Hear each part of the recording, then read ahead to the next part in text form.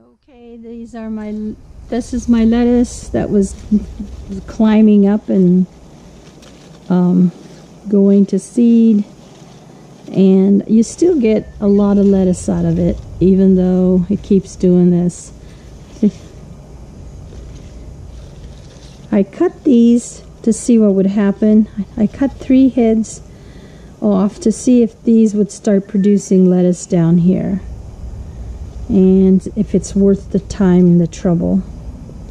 Okay, these are the transplants that these are the lettuce transplants that I put in the bottom of my box, and they're doing really well.